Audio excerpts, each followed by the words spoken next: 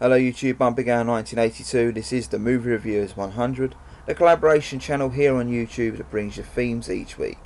This week's theme is Horror Comedy Week, and I've decided to review a film that's not necessarily classed as a comedy film, but has a lot of funny moments in it, which I really enjoy, and that is the 1996 release Scream. Directed by Wes Craven and written by Kevin Williamson, starring Neve Campbell, Courtney Cox, David Arquette, and many others as well. Matthew Lillard,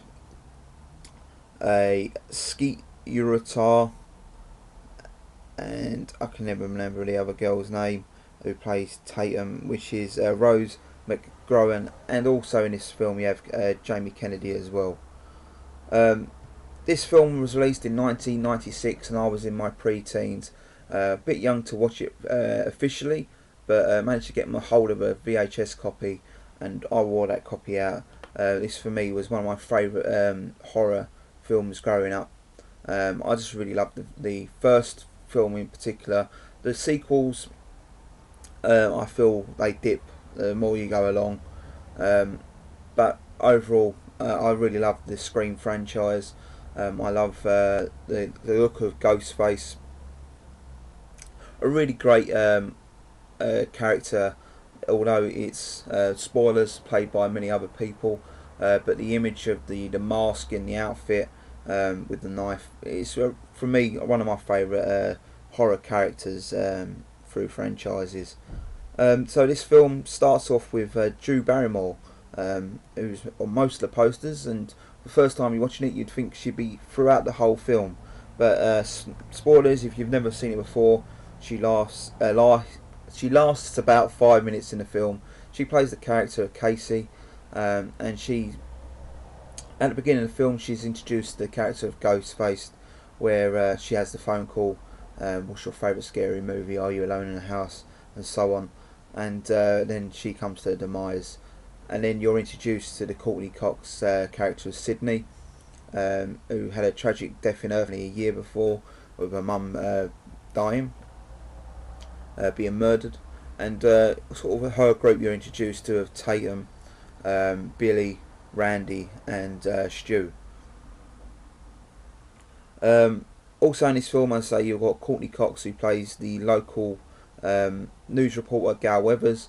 There's sort of a conflict between her and Sydney due to her covering her mother's trial the year before, and saying that the killer, or the believed killer, Cotton Weary, a boyfriend of the mother, was innocent. He was played by Lever Stryber, I believe that's how you pronounce it, who's been in many other things since then. I remember he played in Wolverine Origins as Sabretooth. But as I said, this film I grew up watching and I just really loved it. I loved the comedy elements in there and the horror.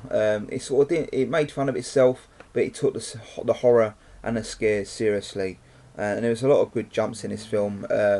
And throughout the film, it's sort of basically telling you the rules through the Randy character, the movie geek, like most of us here on YouTube.